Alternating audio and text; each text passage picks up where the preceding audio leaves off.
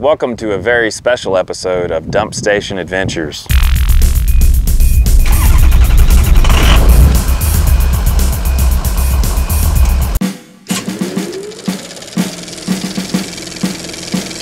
Hey guys, we are Sean and Christy Michael of Long Honeymoon, here with a special episode of the Loloho Show on location. Yes, we've traveled to one of the most scenic spots on Earth to talk about what else?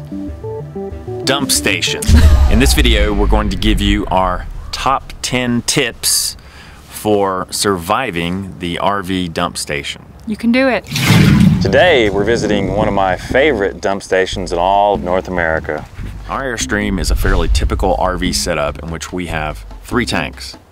Our clean fresh water, our black water, which is all the contents of the toilet, and gray water, which is water from the sinks and the shower. And maybe at some point in the future, we'll look into getting a composting toilet.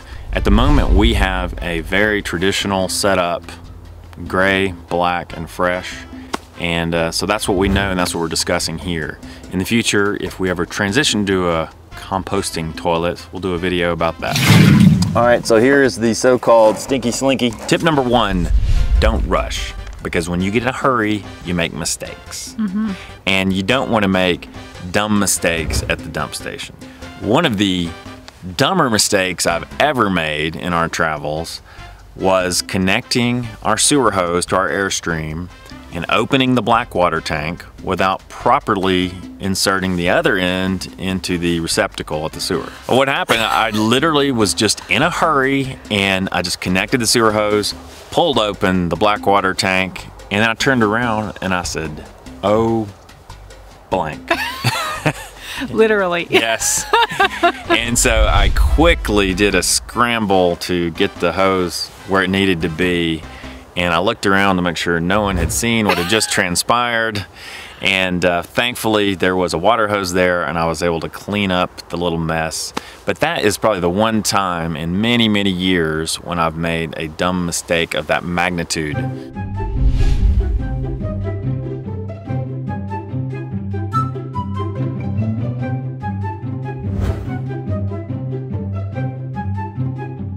Gloves. A lot of people will suggest that you carry around a box of disposable gloves. I carry some semi-disposable gloves that are used exclusively for this job. They stay in the bed of our pickup truck, so. In their own little corner, tucked away. Yes. Most of the time, no water ever touches my hands. Yeah. So it's really more of a peace of mind factor. Tip number 3.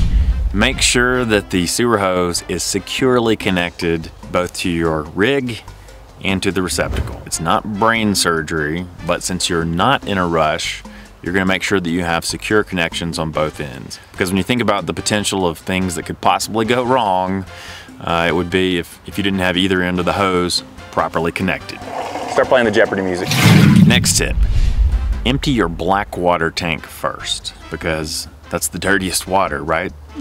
And let all that stuff flush through the hose into the sewer. Close the black water off, open your gray, and you will effectively flush out the interior of the hose with that soapy water from the sink and shower. So it just leaves you with a hose that's a bit cleaner than it would be if you emptied the black water last. Next tip.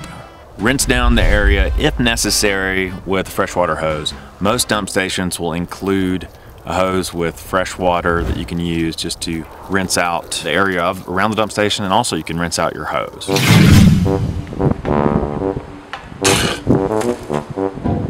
Next tip, be sure you read the signs concerning the fresh water that's at the dump station. Oftentimes the fresh water that is near the dump station that you use to rinse the area is actually non-potable water, which means that it is not safe for human consumption.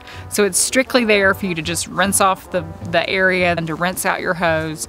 Do not fill your freshwater tank with it. Do not take a drink of that water. It is bad news. I've seen people wash their hands with it. I've seen photos people have sent me of someone washing their hair with it.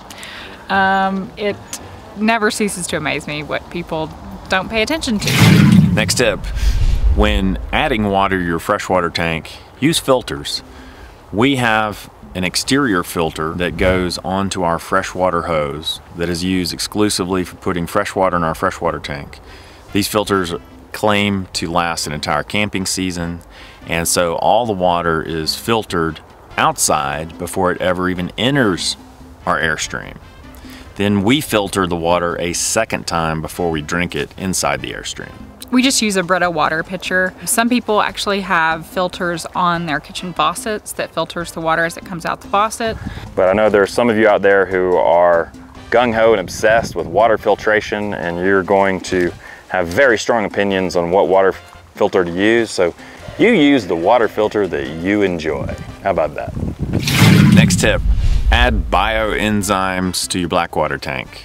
You want to add something, some sort of tank treatment between flushes of the blackwater tank. We like to use these bioenzyme treatments because not only do they control any kind of potentially unpleasant odors, but they also foster the growth of those helpful little microorganisms that break down solid waste.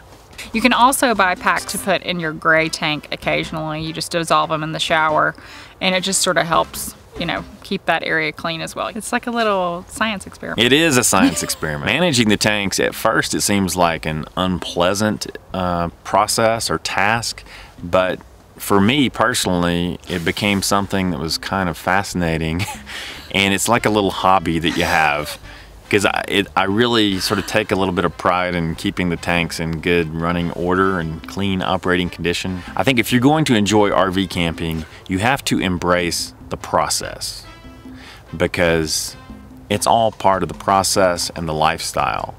And any lifestyle we consider or think about, whether it's staying in hotels, motels, tents, or RVs, they're all going to have their upsides and downsides. And this is really not that much of a downside. In fact, arguably, it's a great upside because you're hauling your own bathroom. Yep. And you don't have to use public bathrooms. Yep. So, don't have to share with anybody but the people you're camping with.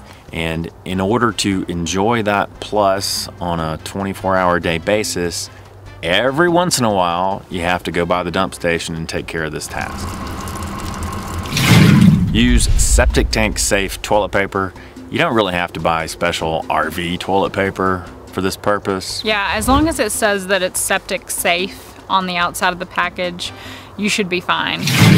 Next tip, I wanted to address this feature that our Airstream has and your rig may be equipped with. It's called the No Fuss Flush or Blackwater Flush feature. On our rig, next to the city water inlet, there is an additional inlet where we can attach a water hose and effectively flush out our blackwater tank. And we do carry a special water hose that we use specifically for this purpose and no other purpose. Yeah, you don't want to use the same water hose that you use to fill your freshwater tank. It's just a cleanliness thing. Just in case there was something that were to backlog into the hose, you don't want to worry about that. So just make sure you carry a separate little hose for your No Fuss Flush. One final bonus tip, use hand sanitizer. Better to be a little too clean than not clean enough. I always have these tiny little bottles of hand sanitizer hidden everywhere around our truck. I find them in every pocket. When I do laundry, I have to check all the pockets for hand sanitizer, because odds are there's one in there. I'm not a germaphobe, I'm simply mortally afraid of germs. So there you have it, at least 10 tips for surviving the RV dump station. Really, I keep saying this, but it's not that bad. If you have ever been willing to change a diaper on a baby or sleep in a hotel bed and you don't know who was sleeping there the night before, or go to a public restroom, then going to the dump station, it's not that big a deal. So please don't let the dump station keep you from enjoying the great world of RVing and camping, just because so simple, it's so quick, it's just a minute amount of time that it takes to do it, and the benefits far outweigh the negatives. You certainly shouldn't let a fear over this 3 or 4 minute process that you must go through every few days deter you from getting in an RV and going out and traveling and seeing the country. For me, the upside of travel with an Airstream far outweighs the downside of occasionally having to empty the tanks. All right, we'll see you guys next time. Lo-lo-ho. Lo-lo-ho. If you liked the video, give it a thumbs up. you disliked it, give it a thumbs down. Feel free to leave a comment.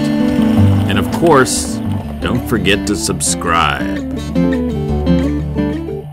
Being escorted by the beach patrol, taking us over to the lovely dump station. Yep, we get our first experience with dumping our tanks, which has been probably the one process I've feared more than any other about this whole Airstream camping experience.